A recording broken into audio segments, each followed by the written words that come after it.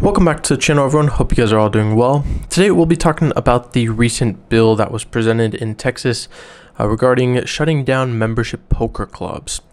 This bill is something that has been in the works for quite some time now, and something that authorities have started to crack on more and more in the last few months. This comes after in October the Watauga Social Lounge Poker Club was raided by local authorities, with players being fined and at least half a dozen staff members being arrested and booked into the county jail. Players were in the middle of a $100,000 tournament when police showed up and told everyone inside to raise their hands. The warrant to search the club was signed by Judge George Gallagher on Friday, October 7th of 2022, more than 2 days before the raid happened. The reasoning behind the raid was that you couldn't see inside the windows to see what was going on, and they wanted to look for non-poker related gambling items such as dice, roulette wheels, video gambling supplies, etc., in violation of the Texas Penal Code, Chapter 47. It was the day 2 of the club's Fall Classic Poker $420 buy-in, $100,000 guarantee main event. The tournament featured a $20 optional dealer add-on, offered 6 starting flights, and was planned to live stream the final table, as many clubs do now. There were 369 entries, of which generated a $132,840 prize pool. The raid happened during level 16, with only 49 players remaining. All players in attendance were each fined $360 and were asked questions like, how long have you played here? Are you a member? How much did you pay to enter the tournament? And more. With that being said, the new bill is looking to close the loopholes that these businesses have used to circumvent Texas's anti-gambling laws. These changes would be significant as it eliminates a defense that these rooms have used to stay open in the past. There are 3 things that would consider gambling in Texas illegal. And those things being, number 1, it cannot happen in a public place. Number 2, the house cannot take a cut of the bets. And number 3, a fair and equitable chance at winning. Many of the clubs in Texas are said to be private clubs or social clubs, where you pay a daily, monthly, or yearly membership to play at, so you're technically a member of that private club.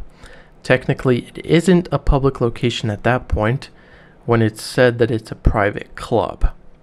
Players use their skill in order to win. If you don't have the skill, then you'll end up losing, so that means there isn't a fair and equitable chance at winning. Texas Representative Gene Wu's bill would determine these clubs as private residences, similar to a home game and not a business, which would effectively close all of these clubs down, although that's not what they're doing. In the last year or 2, Texas card rooms have blown up. It's something brand new for Texas, although they've never really had gambling outside of the early illegal clubs that existed in the 50s and 60s. They've had tremendous publicity on YouTube via poker vloggers like Doug Polk, Brad Owen, and Andrew Nemi, who have played at places such as The Lodge and more. They've been a part of tournaments, hosted meetups, and done just so much. Having poker in Texas is something that would do nothing but amazing things to the state and economy, and that's something that I don't think is being seen at the current moment. The Texas Card House in Dallas, let's say, has 200 employees that would lose their job, and over $2 million in construction and business renovations would be lost. I mean, that's a lot of money, and tons of jobs lost. If this were to happen, players would just go to other states to gamble. States like Oklahoma, Louisiana, Arkansas, and New Mexico to play if they wanted to. Is that making Texas any money at that point? No. I do understand that this is something new for Texas and the government, but I think they should really take a look at how it's done around other parts of the U.S. I believe Kentucky was actually another state that just got approval for gaming, which is huge. If Texas wants to have gaming to be a part of its culture, economy, and more, then they need to take a look at, let's say, Nevada or California. States that have had gambling around for decades, and see what's been done to keep it legal, controlled, and done in ways where cheating or wrongdoings could be minimized if they're worried. Poker's a social game, and it's a game that many around the world love to play. Tournaments and cash games are hosted on WSOP, GG Poker, America's Card Room, and others almost 24/7. It's a game in which people could be very interested in at an early age or into their mid-50s. You just never know.